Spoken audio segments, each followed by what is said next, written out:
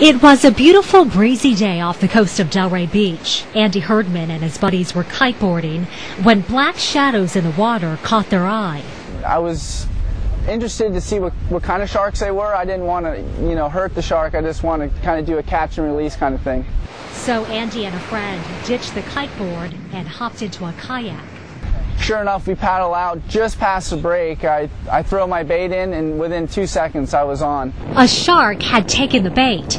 Instead of reeling it in, the men got taken on a wild ride as the shark pulled them back to shore.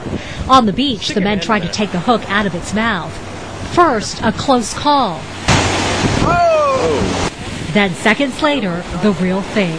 In an instant, the shark's jaw clamped down on Gregory Colwin's hand.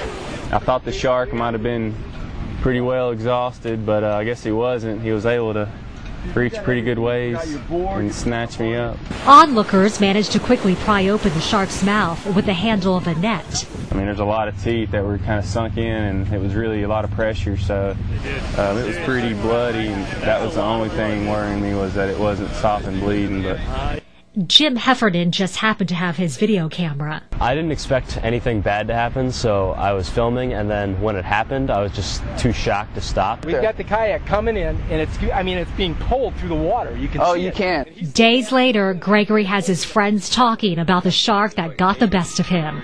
He still cringes when he sees the video. I can still kind of feel it, every time I see it clamp down. It's like